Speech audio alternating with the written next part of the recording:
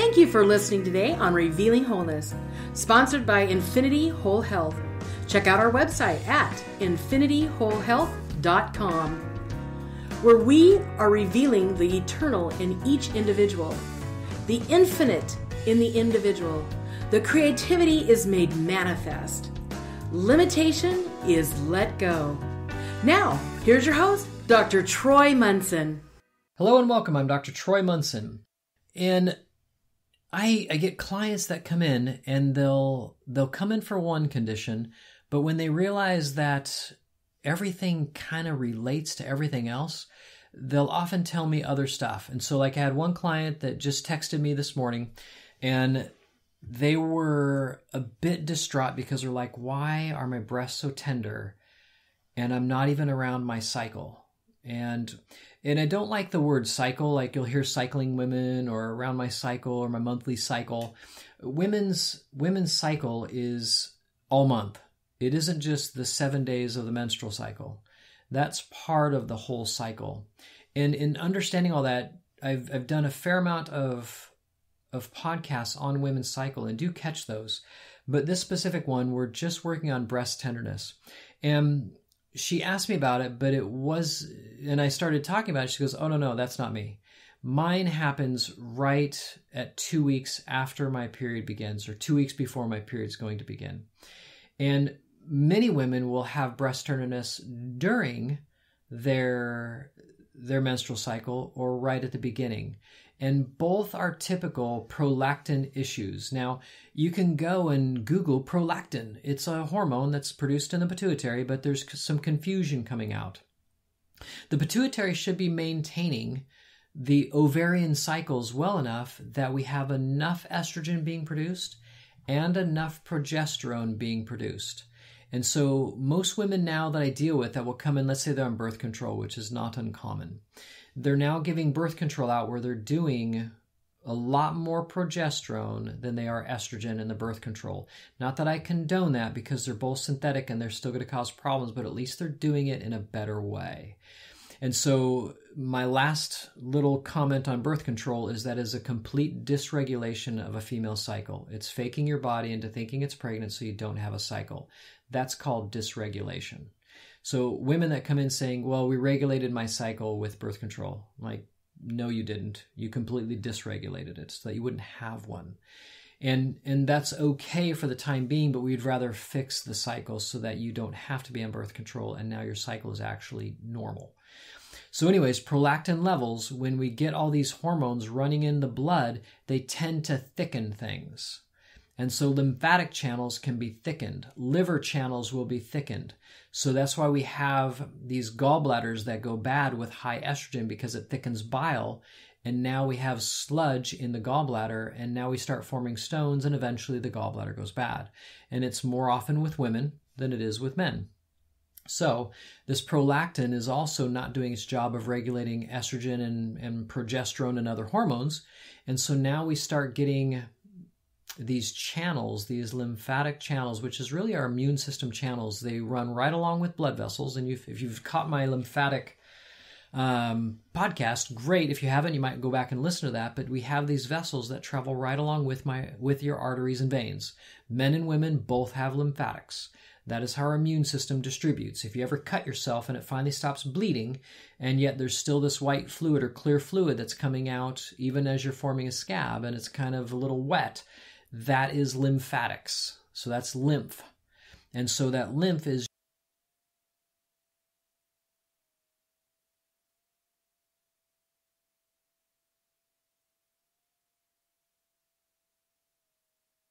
your white blood cells trying to get out there and fight any infection because of that cut. Well, we also have those channels running through the breast tissue quite vigorously. And the breast use a lot or need a lot of nutrients, especially for things like breastfeeding. And so they're built that way. But if we have these channels that are all clogged, we now have breast tenderness that can be even worse. Women will develop fibroid, tissue and scar tissue in their breast because of lymphatic channels that don't drain very well. Well, how do we get lymphatics to do better? Well, some of you may have experimented with what they call dry brushing. They brush the skin, which simulates lymphatic drainage. Some will even hop on a rebounder and jump and try to get lymphatic drainage.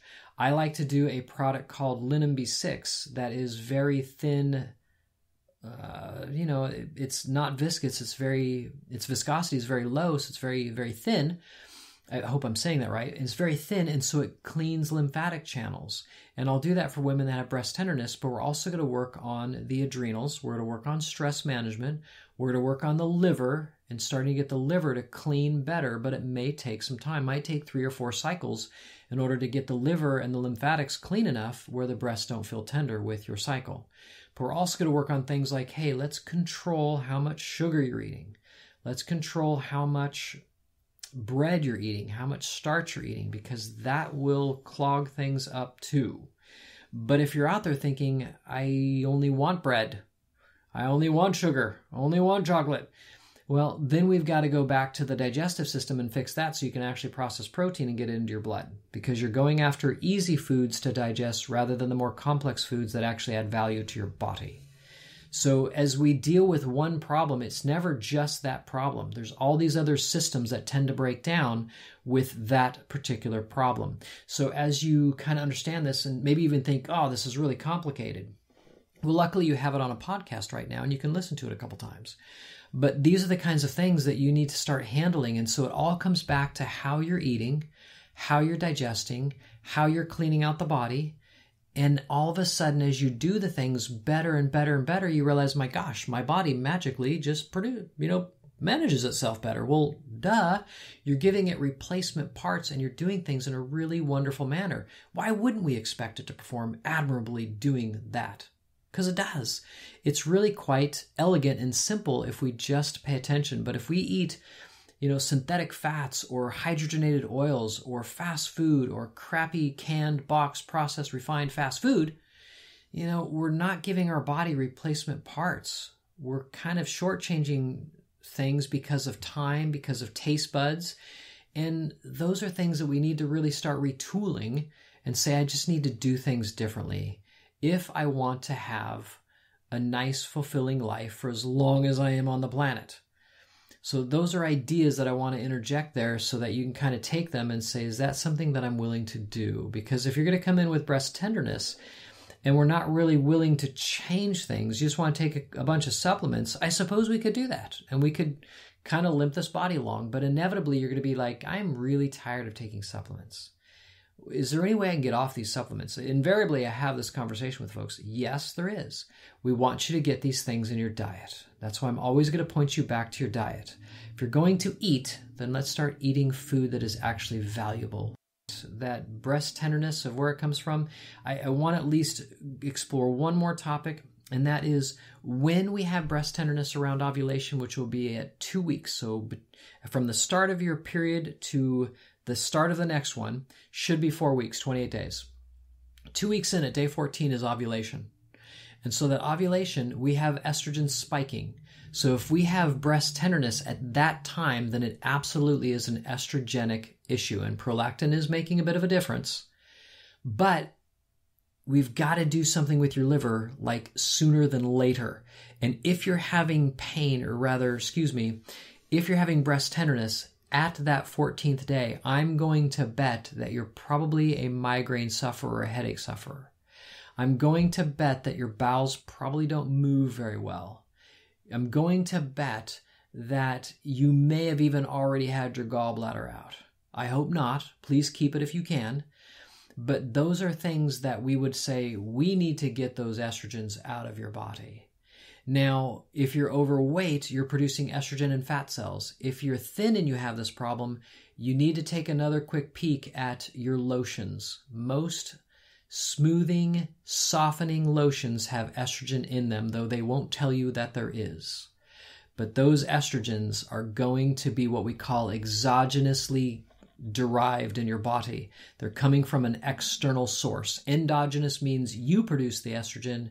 Exogenous means that you got them from the environment. Now, as I sit here in the studio, we've got paint on the walls, carpet on the floor, veneers on the chair that I'm sitting, the table that the microphone's on, the plastic that the microphones are made of, the computer systems. I mean, there are so many estrogenic compounds in this room right now, it's ridiculous. So there's a lot of estrogen in our environment just in the form of plastics and veneers and paints. And so dyes on clothing, it's all there. So always working on liver seems to be what I talk about a lot of, and there's a reason why. Because our environment is filled with a lot of different chemicals.